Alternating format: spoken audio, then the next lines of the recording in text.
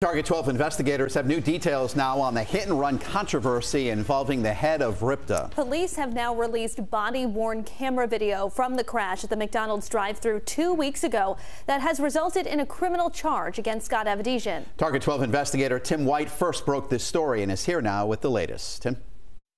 Target 12 obtained the video through a public records request to Warwick police. Scott Avedisian is accused of being behind the wheel of his RIPTA vehicle when he slammed into the back of another car at a McDonald's drive-thru late last month. And then he hit him so hard that he went forward and hit me. The body-worn camera video of the March 27th incident never shows RIPTA CEO Scott Avedisian. Witnesses say he took off after causing a chain reaction crash at a McDonald's drive-thru. I could just see there was he definitely wasn't straight. Right? Could you tell if his eyes were bloodshot or anything? Yeah, they were definitely bloodshot. Witnesses tell police Avedisian appeared intoxicated. He has not been charged with DUI. And then he told us to pull aside.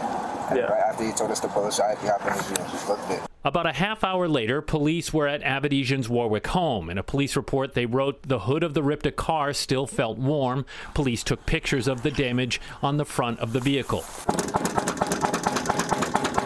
And no one came to the door when they knocked and rang the doorbell. Back at the McDonald's, police talked to workers and later would obtain video surveillance that they say clearly shows Avedisian behind the wheel. He was later charged with one misdemeanor count of leaving the scene of an accident.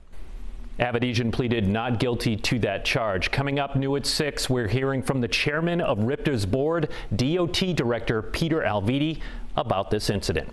With the Target 12 investigators, Tim White, 12 News. Target 12 investigators have new details about the investigation into the CEO of RIPTA, Scott Avedisian, who's accused of leaving the scene of an accident. Warwick police today released body-worn camera video from the night of that drive-thru hit and run. Target 12 investigator Tim White first broke this story and is here now with the very latest. Tim?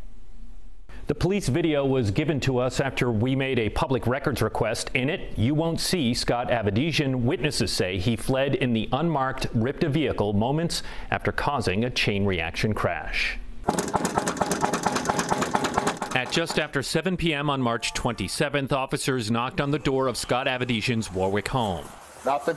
Just about 30 minutes earlier, they were here at a McDonald's on Post Road in Warwick. And then he hit him so hard that he went forward and hit me. Two people told police a driver with white hair slammed into the back of this Mercedes, which then hit this Toyota. One of the victims tells police the driver of the black Ford Explorer that hit him initially got out of his car. I could just see there was he definitely wasn't straight. Right?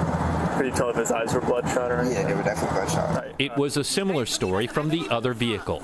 But he got out, like I said, he looked very intoxicated, and he's like, well. One of the victims snapped a picture of the license plate as the driver fled. Last week, Avedisian pleaded not guilty to one misdemeanor charge of leaving the scene of an accident. How were you informed about the incident and when? Well, I think I learned, like everyone else, from the news, from you. Okay, so he didn't call you or anything like that? No. 12 News anchor Kim Kalunian sat down Tuesday with DOT Director Peter Alviti, who is also the chair of the RIPTA board.